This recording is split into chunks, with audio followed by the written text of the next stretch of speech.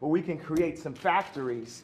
Now, I think it would be cool for them to be Trump factories because he's a master of industry. He's a builder. And I think it would be cool to have Yeezy ideation centers, which would be a mix of education that empowers people and gives them modern information. Like sometimes people say, this kid has ADD, this kid has ADD. You don't have ADD, school is boring. It was boring, it's not as exciting as this. We have to make it more exciting, we have to mix curriculums. You play basketball while you're doing math. You learn about music while you meditate in the morning. We have to instate mental health and art programs back into the city. So those are, and also Larry Hoover is an example of a man that was turning his life around. And as soon as he tried to turn his life around, they hit him with 6 life sentences. So I believe you say don't tear down the statues. Larry Hoover is a living statue. He's a beacon for us that needs to see his family, that needs to go out and represent. When you have a block leader on every single block, they can own the block as their own. That's something I learned from Jim Brown from A Mayor I Can. We need to put curriculums from people who really came from the streets, not people who are just trying to set us up to go into a work system or prison system that applies to what people are really going through, which Jim Brown has created. The thing is, let's stop worrying about the future. All we really have is today.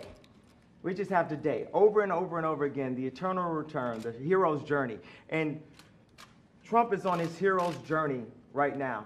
And he might not have expected to have a crazy like Kanye West run up and support. But best believe, we are going to make America great. Now, the thing is, another thing is black people have an issue with the word again. And I believe my feeling from that is because I'm going to go all the way Sigmund with it, because time is a myth. All we have is now, all we have is today. So the word again, it doesn't hurt us because of the idea of racism and slavery, the different things.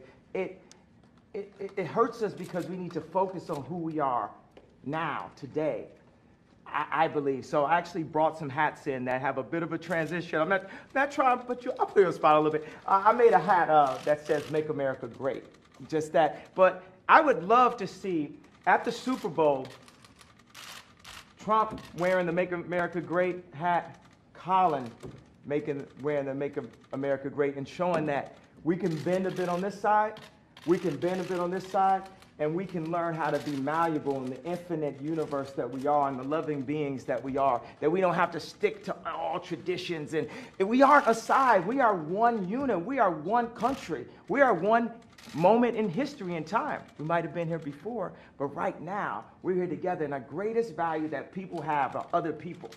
And we need to stop working on red and blue. It's like a gang again. Let me ask you this question. You're in the Oval Office. Okay. How does it feel to be in the Oval Office? Oh, it is good energy in this. Isn't it good energy? It's good energy. It's a great place. Jim, how do you feel? I feel good. Yeah. I truly feel good. I thank you, too. You're so respected. And what Kanye's doing has been incredible. All over the world they're talking about this. And I have to tell you, I had important meetings today with senators and with everything. Nobody cared. They wanted this meeting. This is the meeting. Is that right?